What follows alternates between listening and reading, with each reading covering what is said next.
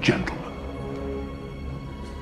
I am pain. Cenobites, those iconic figures from Clive Barker's 1986 novella The Hellbound Heart, are angels to some, demons to others. These beings hail from a hellish labyrinth under the rule of Leviathan, a deity of sorts. Barker crafted them as theologians of the Order of the Gash, devout followers of Leviathan. Leading this pack is the infamous Pinhead, also known as the Hell Priest.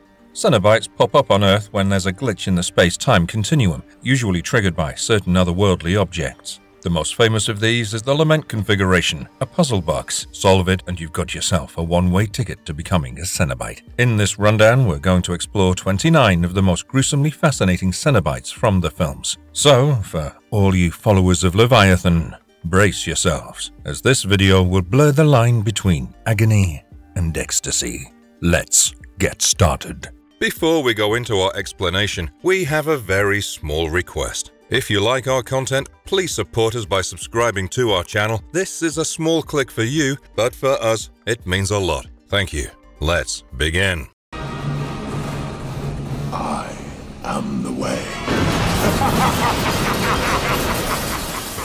Pinhead, the fearsome priest of hell, is someone you just can't overlook. Even if you're not a Hellraiser fan, you gotta admit, this guy is definitely in the big leagues of movie monsters. This iconic figure from the Hellraiser series has struck fear and fascination in equal measure. His inception by Clive Barker took place in some surprisingly, or maybe unsurprisingly, mundane spots. Think American and European fetish clubs. But that wasn't all the inspiration. His design also draws from African mythology, particularly the Nkondi fetish dolls, known for their nail-studded bodies. Interestingly, Pinhead wasn't always Pinhead. In the first Hellraiser film, he was simply the lead Cenobite. It wasn't until Hell on Earth, the third movie, that Joey Summerskill christened him Pinhead, a name that stuck despite its late arrival. Shakespeare might have questioned the importance of a name, but in Pinhead's case, it encapsulates his terrifying essence perfectly. Pinhead's screen time in the films was usually brief yet impactful, clocking in around 10 to 15 minutes. But he took center stage in Hellraiser Judgment, where he defied God by manipulating the death of a serial killer, Sean. This act of rebellion didn't sit well with the Almighty, who punished Pinhead by stripping him of his powers and condemning him to live as a mere mortal. A fitting twist for someone who reveled in immortality and sadomasochism. The timeline of Pinhead's existence gets intriguing, especially when you consider Hellraiser 4 Bloodline, set in the year 2127. Here, he meets his end with the activation of the Elysium configuration, a device that eradicates the Cenobites, including Pinhead. This raises questions about the continuity between this film and the events of the 10th installment. Pinhead's backstory is as rich as it is dark. Before becoming the demonic entity, he was Captain Elliot Spencer, a man of compassion and empathy. The brutalities of World War I, particularly the Battle of Flanders, shattered his faith in humanity. His subsequent descent into hedonism led him to the Lament configuration in British India, transforming him into Leviathan's favored servant, a master of both pain and pleasure. As a Cenobite of the Order of the Gash, Pinhead's terrifying powers are symbolized by the pins in his head, believed to be placed by Leviathan himself. His character is unique in the franchise, appearing in all 10 films, portrayed mostly by Doug Bradley, with Stephen Smith Collins and Paul T. Taylor taking on the role in the later movies.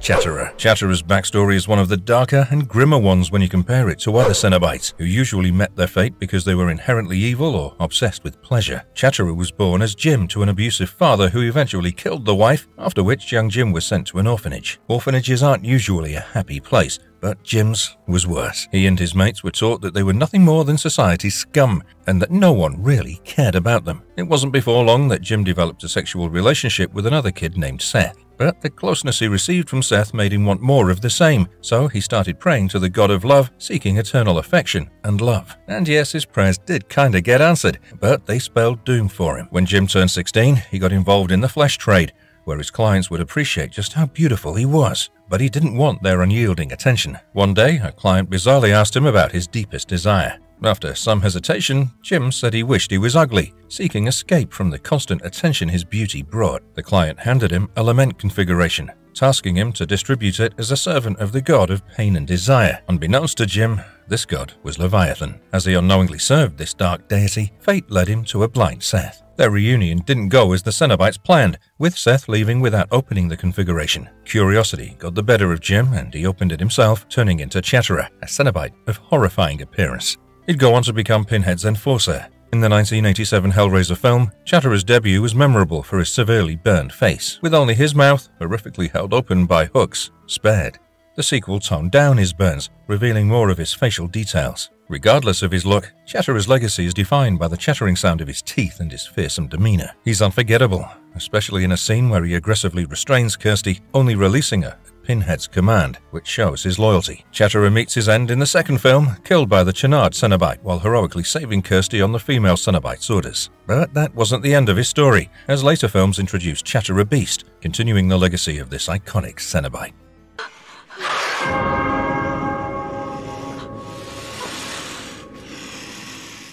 Butterball. Laszlo's journey to becoming a Cenobite is a classic tale of excess leading to ruin. In his human life, he was the epitome of overindulgence, constantly chasing after more food and pleasure than he could handle. His gluttony and pursuit of sinful delights were his downfall. When he stumbled upon the lament configuration, he was captivated, thinking it was a ticket to fulfilling all his desires. However, solving the puzzle of the box turned his world upside down, inflicting immense pain and transforming him into a Cenobite, a member of Pinhead's notorious gash.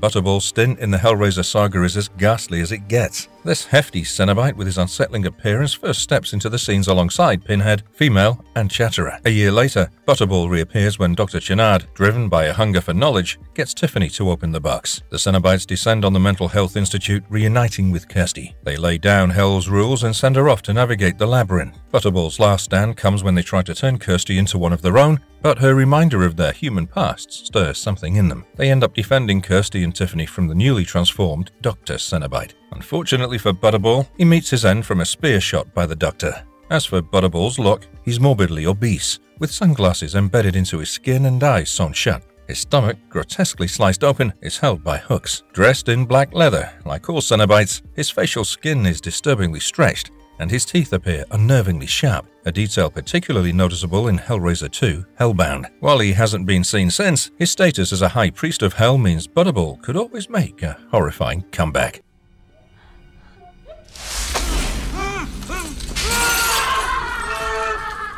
Angelique. Angelique is basically a sinister blend of some good old-fashioned dark magic and diabolical transformation. Originally the demon princess of Hell and Leviathan's daughter, her journey began when Duke Delisle, an occultist, performed a dark ritual. He sacrificed a young woman and used the lament configuration to bridge Earth and Hell, summoning Angelique into the woman's barely damaged skin. After killing Delisle with Jacques, she becomes entangled in a power struggle, eventually murdering Jacques for resisting her plan to investigate Le Marchand's hair in New York. Arriving in New York, she discovers John Merchant's building, a potential super gateway to Hell. Years later, driven by her vendetta against the Le Marchand bloodline for attempting to counter the horrors unleashed by the lament configuration, Angelique calls upon Pinhead for assistance. But she soon realizes Hell has changed. Pinhead turns Angelique into a Cenobite, binding her to his gash. Together, they go on a mission to halt the Le Marchand bloodline, a quest that ultimately proves futile as Paul Merchant, a descendant, manages to build the Elysium configuration, destroying Angelique and her Cenobite comrades. In the future, we see Angelique, still trapped in her human form, re-emerge as a Cenobite after Paul Merchant releases her and her fellow Hell denizens. However, Merchant's invention, the Elysium configuration, becomes their undoing as it seals off the gateway to Hell, effectively ending their reign of terror. Angelique's Cenobite appearance is pretty fascinating and rightly chilling. She's bald, with her scalp bisected and pulled down by cables into her shoulders. Hooks dig into her chest and stomach. Her attire is a bit different from what Cenobites usually wear. She wears a revealing, sexualized leather dress that exposes her midriff and thighs, paired with elbow-length leather gloves. So soon, are you? Female Cenobite, aka Deep Throat. Once a nun consumed by thoughts of sin and desire, she met a man who sensed her inner turmoil. He gifted her the lament configuration. Opening the box, she summoned Grillard, a Cenobite, who whisked her away to Hell, where she indulged in her darkest fantasies of pain and pleasure. In Hell's twisted realms, she transformed and became the Cenobite known as Fallen. In her new life as a Cenobite, Nicoletta, now Fallen, found herself paired with Pinhead, Hell's favored servant. She was transformed into a being that radiated ghastliness, her head shaved, her nose pierced with a pin, and her throat pulled back by wires, giving her a raspy voice. Her appearance evolved over time, Initially, she had sunken features and a dark grey-blue skin tone, but later her look softened, appearing more human. She made her cinematic debut in 1987's Hellraiser, portrayed by Grace Kirby. The sequel, Hellbound: Hellraiser 2, saw Barbie Wilde take up the role, giving her more screen time and a more humanized appearance. In the movie, she sided with Kirsty Cotton against the Cenobite and ultimately sacrificed herself in the process. In the following years, her legacy continued, notably in a 1990 incident where she and Pinhead guided an artist, Davis Feldwebel, into creating macabre art, only to turn him into a painting themselves. Her story intertwined with the ongoing saga of the Lament Configuration, the gateway to hell, and the bloodline of its creator, Le Marchand. Ultimately, her fate, like her fellow Cenobites, was sealed when Paul Merchant activated the Elysium configuration in 2127, closing the gateway to hell and ending their reign of terror.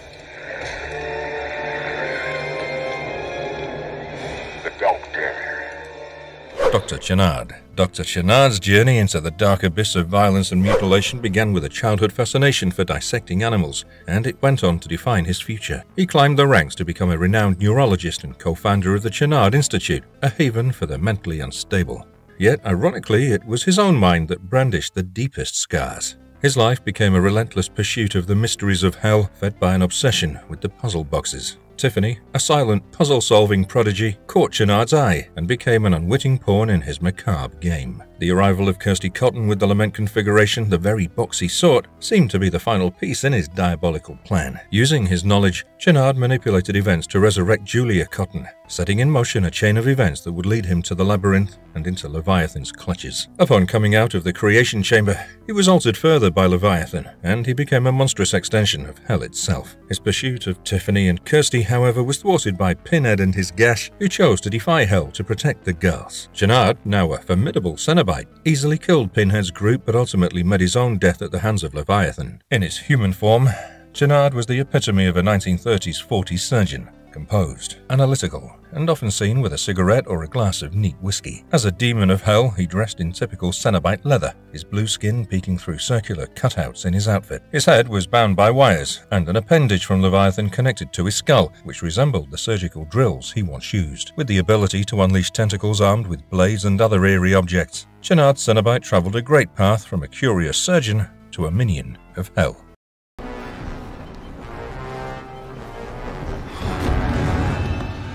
Wire Twins. The Wire Twins, Leviathan's crazy sister demons of delight, are a textbook example of what Cenobites represent: twisted pleasures. Originally human twins, their encounter with the labyrinth led to their eternal servitude in Hell's domain, where they now revel in the sinister dance of pain and pleasure.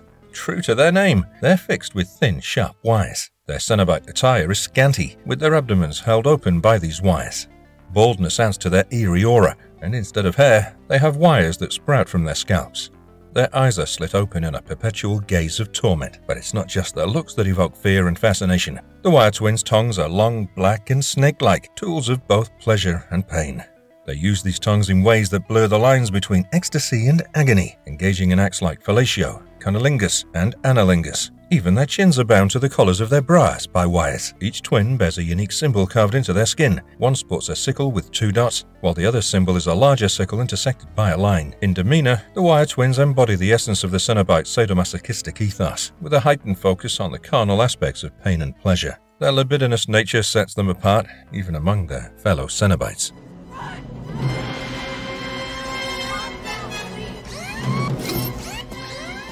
Pseudo-Cenobites. The Pseudo-Cenobites from Hellraiser 3 Hell on Earth are a unique breed, created by Pinhead on Earth rather than in the depths of hell, which is why they're not true Cenobites and are called Pseudo-Cenobites. Here's the rundown on these earthly-made horrors.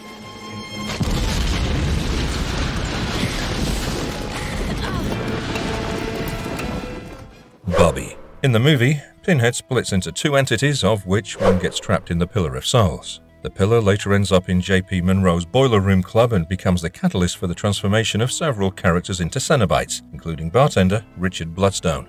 Pinhead, on a rampage, wraps Richard's head in barbed wire, blinding him. As Barbie, he wields a fiery breath and Molotov cocktails, but his appearance in the franchise ends with the 3rd film. Oh, Doug, no. Have you seen what he did to me, you little... Camerahead. So, Camerahead was this guy who originally worked as a cameraman for Joey, the lead character in the 3rd Hellraiser film. Joey, a local news reporter, was digging into some pretty eerie stuff happening at the Boiler Room Club. She asks Camerahead to meet her there. He gets there first and ends up being transformed into a Cenobite by Pinhead. Later, we find that Joey is on the run with the Lament configuration, and Pinhead sends Camerahead and others after her. The cool and creepy part about Camerahead is that he's got a camera jammed into his right eye and a film roll where his ear should be. Anything he films can be blown up with his mind. Plus, his camera can transform into a weapon to slash and impale victims. Interestingly, Cenobites usually lose their past memories after their transformation, but pseudo-Cenobites like Camerahead seem to keep theirs.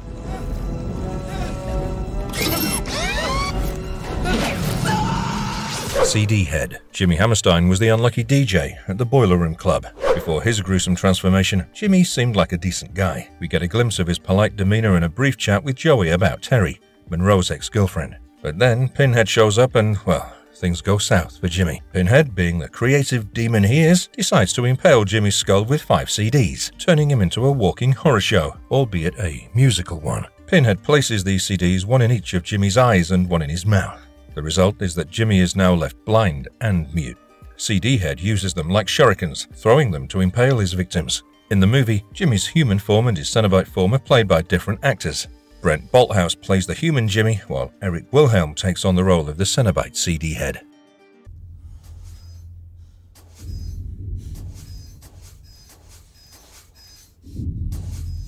Dreamer. She started as Terry, a down-on-her-luck girl who hung out at the Boiler Room Club. Terry's life was tough, often being taken advantage of, which fueled her desire for power and control. She found herself making a deal with Pinhead, leading her down a dark path. Terry's transformation into a pseudo-Cenobite gave her a twisted kind of freedom. She could dream endlessly, experiencing everything she couldn't have in real life. This was her twisted version of heaven and hell rolled into one. Pinhead once said that Cenobites are angels to some and demons to others, and Terry's story really embodies that idea. Unlike most Cenobites, Terry is the dreamer Cenobite, could remember her past and even talk more than the others. Her love story with Monroe is actually what led to her tragic fate, both as a human and a Cenobite. They were apparently in love, but when push came to shove, they turned against each other. It's a stark contrast to other Cenobite couples like Pinhead and Makova or Alastor and Chalkis. In the film's climax, Terry manages to open the Lament configuration, which sends all the pseudo-Cenobites, including herself, back to hell. Pistonhead. So, as I've already established, Monroe was this guy who made a shady deal with Pinhead. Pinhead was trapped in a pillar and needed to off some people to break free. Monroe was like, "Sure, I'll help," and started feeding Pinhead unsuspecting victims from his club. But when it was time for the final kill, Monroe decided to throw Terry under the bus. Big mistake. She fought back, overpowered Monroe, and struck her own deal with Pinhead. The deal Terry offered was, "Take Monroe, not me." And Pinhead was like, "Okay, deal." That's how Monroe became Pistonhead. Pinhead, living up to his name, jammed 2 pistons into Monroe's skull, hence the name, Pistonhead. In every scene Pistonhead is in, these pistons are constantly moving. It's pretty gross to watch, honestly. Monroe's story is a classic case of betrayal backfiring big time.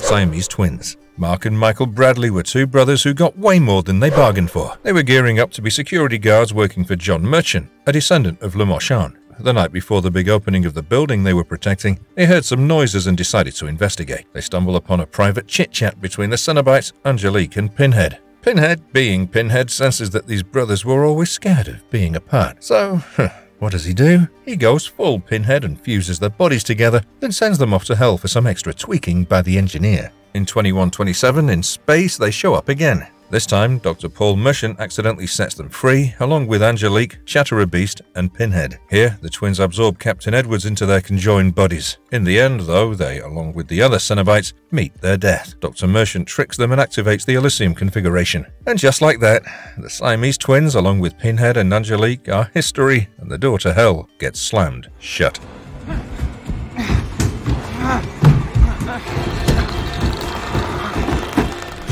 Torso. Torso is definitely one of the most dramatically transformed characters in the Hellraiser movies. Created by the Chatterer, Torso is like a tribute to him. After the Chatterer's supposed downfall, Torso's been roaming the labyrinth, looking for his maker. He's part of Pinhead's crew, known as Pinhead's Gash, and they've got a particularly nasty gig torturing this soul named Joseph Thorne, stuck in a kind of no man's land between Earth and Hell. Torso is basically a living homage to the Chatterer. You can barely see any of his facial features except for his mouth, which is stretched wide open with hooked chains. He's got these tiny squinty eyes, but they're mostly hidden. His face is twisted and mutilated, kind of resembling the Chatterer's burn scars. True to his name, Torso's missing everything below the waist. Just a section of his spine sticks out where the lower half used to be.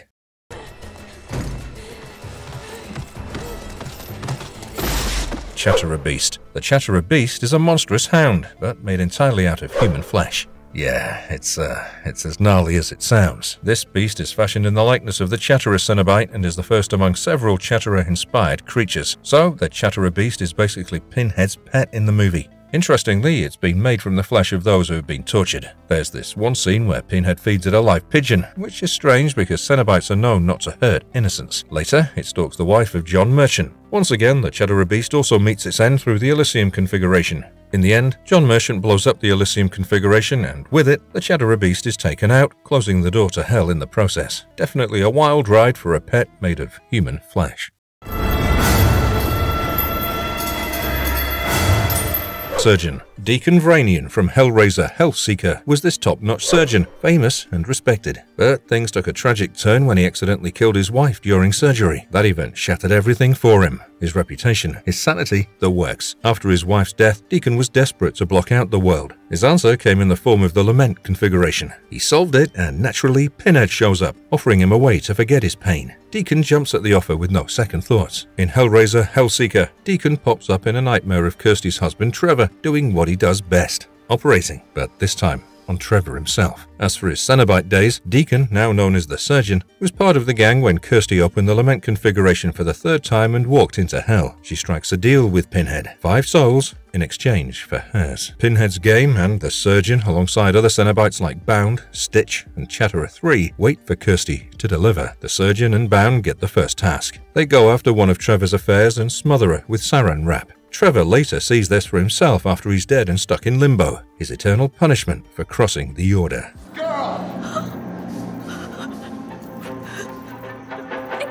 Pseudo-Pinhead. Pseudo-Pinhead's story started when he was Stephen Craven, just a regular dude until a trip to Mexico led him to open the Lament configuration. After opening the box, Stephen's life takes a turn for the worse. He gets tortured and then, to add insult to injury, is transformed into a Cenobite. That's how Pseudo-Pinhead comes into the picture. Essentially, he's a raw, less polished version of the infamous Pinhead, more like an unintentional parody. In reality, his skin is held together by nails. Pseudo-Pinhead was actually created to help capture Nico Bradley, Steve's former friend. Turns out, Nico had also managed to escape hell, pulling a Frank Cotton move. So, Stephen, now Pseudo-Pinhead, gets the task of bringing his old buddy back to where he belongs, in hell.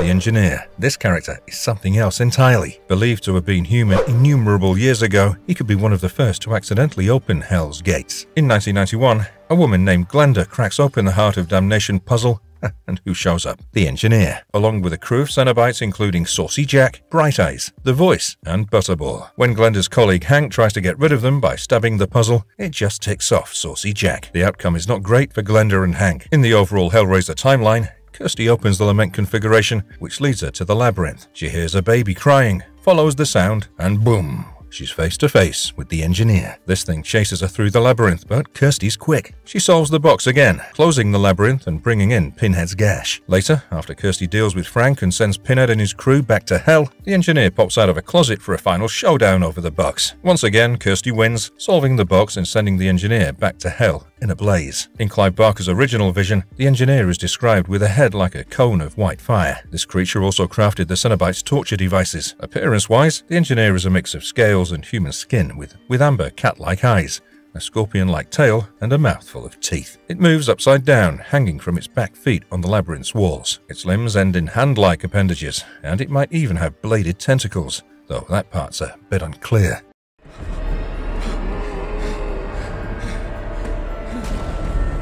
The Gasp. Before becoming a Cenobite, it's hinted that she might have had a rough life or dark desires. Eventually, she stumbles upon the configuration box, solves it, only to be tortured, mutilated, and turned into a Cenobite under Pinhead's command. In Hellraiser, The gasp pops up when Riley McKendry narrowly escapes being marked by the box's blade. Pinhead tells Riley to find another soul in exchange for her life. We meet Serena Menaker, who accidentally opens the box and pierces herself. When she meets the Gasp and the gang, pleading for mercy, the Gasp sticks a needle down Serena's throat, saying, "Save your breath for screaming." Of course, Serena's fate was sealed. Later, when Riley refuses to give Pinhead more souls, the Gasp joins the Cenobites in going after Riley and her friends. They end up at Roland Voight's mansion, where the Gasp taunts Riley about her brother Matt, whom Pinhead had released. The Gasp's personality is classic Cenobite, vile, sadistic, and all about torture. While Pinhead is more of an intellectual type, the Gasp is a straight-up perverted sadist, relishing in causing and experiencing pain. As far as her powers are concerned, she's immune to pain, thanks to the endless torture she once suffered. But she's not invincible. She can be harmed by the blades from the configuration box and certain objects from the labyrinth.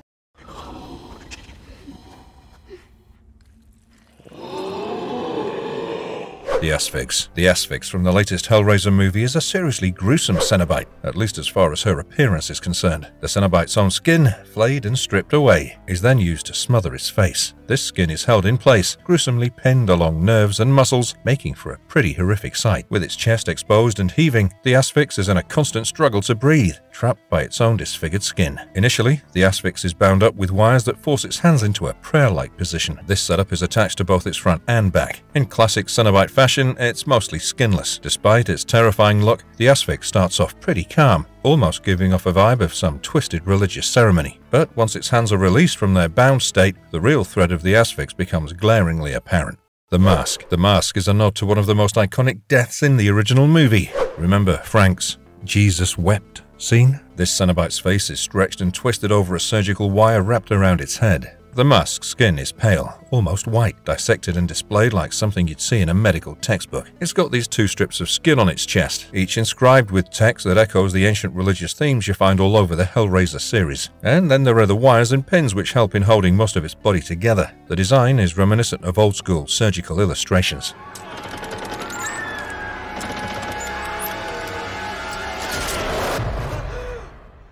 Stitch. She's summoned along with Pinhead and other Cenobites when Kirsty opens the lament configuration for the second time. Kirsty's husband Trevor was plotting to swipe her inheritance from Frank and Larry Cotton, and he gifts her the box as part of his scheme. But before Stitch and the gang could really dive into tormenting Kirsty, she strikes a deal with Pinhead. Stitch has a pretty horrific way of making her presence felt. At one point, she enters Trevor's limbo as one of his mistresses. As they kiss, she reveals her proper form and straps a metal mask to his mouth, driving a screw right through his head. Stitch makes another appearance in Hellraiser Deader, where she's evolved. Her deformities have lessened, and she's alongside Pinhead and others, dealing with the Deaders and their leader, Winter. Despite their efforts, the bloodline hasn't ended. When Amy, the only survivor, kills herself, Pinhead's plan fails, and Stitch, along with the rest of Pinhead's gash, disappears as the lament configuration explodes, sending them all back to hell. Stitch's fate remains uncertain, though. As for her look, Stitch is a sight to behold, or maybe not so much. She's got pale white skin, her face burned and peeled off her skull, then stapled back in reverse. Her eyes and mouth are sewn shut, making her blind, deaf, and mute. Her belt, holding bloody knives, is made from her own intestines, and she wears a slightly more revealing version of the classic leather Cenobite suit.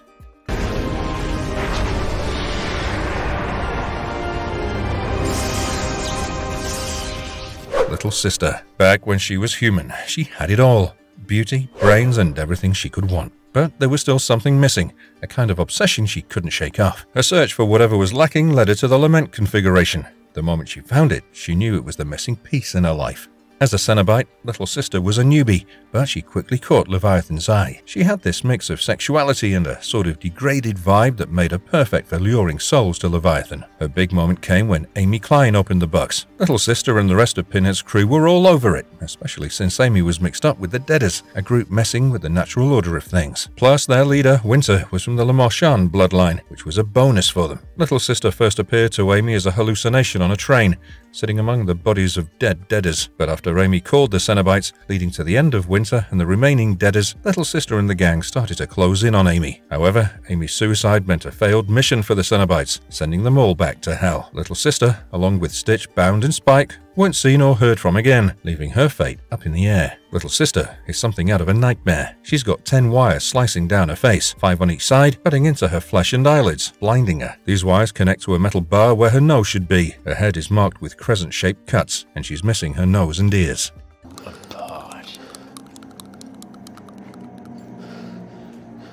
Female Cenobite 2, Chatterer 4. Chatterer 4, along with Pinhead and Pseudo-Pinhead, brought back Nico Bradley after his escape from Hell. Her last known action was assisting in taking Sarah Craven to Hell, and what happened to her after that is a mystery. As for her look, Chatterer 4 is a unique spin on the original Chatterer design. She's the 4th iteration after Chatterer 2, Chatterer 3, and Torso. Leviathan, a big fan of the Chatterer style, ensured that this design lived on in later Cenobites. Chatterer 4's face is quite similar to Chatterer 3, but she's got what looks like hair made of wires, a design element earlier seen in the case of the Wire Twins. On the sides of her head, you'll find various tattoos, though their significance remains a puzzle. Her outfit is classic Cenobite, leather with some metal elements, all stitched together in a kind of haphazard fashion. Take me like you took them. Like you took my brother. The Weeper. The Weeper is one of the most unique Cenobites in the new wave of Cenobites from the latest Hellraiser movie. She's got this deep blue skin and massive black eyes that are always dripping with black tears, giving her an almost alien look. Yet, it's her continuous sobbing that adds a chilling yet human touch to her otherwise inhuman look. Her body is a canvas of horror. Ribbons of her own flesh have been peeled away and wound onto spools that are gruesomely attached to her skin. To add to this, part of her lower lip and chin are missing, revealing the raw flesh underneath. The Weeper's abilities are just as unsettling. She can split her arms open, revealing a second pair of arms held together by surgical pins. It's no exaggeration to say that the Weeper is one of the most disturbing and visually horrific additions to the Cenobite ranks, especially under the leadership of the new Pinhead. Oh my God! He's bleeding a lot. I think he's gonna start going into shock. Wait, Riley, where the— Bound. Her past is a bit of a mystery, though rumors suggest she was married to a homicidal maniac. As a Cenobite, Bound's role in Pinhead's gash was relatively minor but significant. She was part of the crew when Kirsty made that deal with Pinhead to trade 5 souls instead of her own. Bound played her part in reaping these souls, including Kirsty's unfaithful husband, Trevor. Appearance-wise, she's got these tight leather straps covering her eyes and mouth, blinding and choking her. Metal wires wrap around her head, slicing open her skin and securing the straps. On top of her head is a nail crown that stretches open her scalp. This is not happening. Bound 2. Now, Bound 2 is the male counterpart of Bound. He's seen in the traditional black leather costume similar to Pinhead's. He first shows up when Amy Klein is about to give in to Winter and the Deaders. Amy solves the lament configuration instead, summoning Bound 2, Pinhead, and others. When Amy refuses to surrender her soul and kills herself, the lament configuration explodes, sending Bound 2 and the rest back to hell. He appears as a hallucination to a group of Hellraiser fans who were drugged at a themed party. In these visions, Bound 2 is part of the terrifying experiences the partygoers endure. The story takes another twist when Adam's father, seeking revenge for his son's death, gets involved with the lament configuration. He summons Pinhead, Chatterer 3, and Bound 2. Pinhead reveals that the host should have been his target long ago, and orders Bound 2 and Chatterer 3 to use their pendulum-like weapons on him. The Mother. The Mother is an intriguing but, once again, a disturbing addition. We only get a brief look at her, but she's set up to be a memorable Cenobite in future movies, hopefully outshining some of the past sequels. Her design is pretty darn unsettling, with her body dissected in a way that emphasizes a grotesque pregnancy. The way she cradles her stomach reminds us of the crying baby from Hellbound, Hellraiser 2, which is essentially a play on the twisted maternal theme. The Mother's look is enhanced by the classic Hellraiser blue-tinged lighting. When this lighting hits her headscarf, it evokes imagery of Mary, which merges maternal and religious themes. Interestingly, an illustration of the Mother is also spotted on the wall in Voight's office, alongside images of the Gasp and the Weeper, further hinting at her importance and future role in the Hellraiser lore. The blade would have taken them! Doesn't matter. The Cenobites will come. Just like I Roland Voight. Voight's transformation into a Cenobite is quite a story. He's unique because we actually know his human backstory, something rare for Cenobites, especially since Doug Bradley's Pinhead backstory isn't considered canon anymore. Voight's journey to Cenobitehood starts when he opens the Lament configuration. He's then offered the power of the Cenobites, but not without a price. Voight endures severe torture until he becomes a new Cenobite. His mouth gets ripped open and peeled back, exposing his teeth in a chatterer-like fashion, while the rest of his flesh is sliced and pinned back. The reveal of Voight's transformation teases the possibility of a sequel, but also plays heavily into the movie's pseudo-Christian themes. This scene is intense, with Voight's mutilation set against a backdrop of angelic choral music and enveloped in bright white light.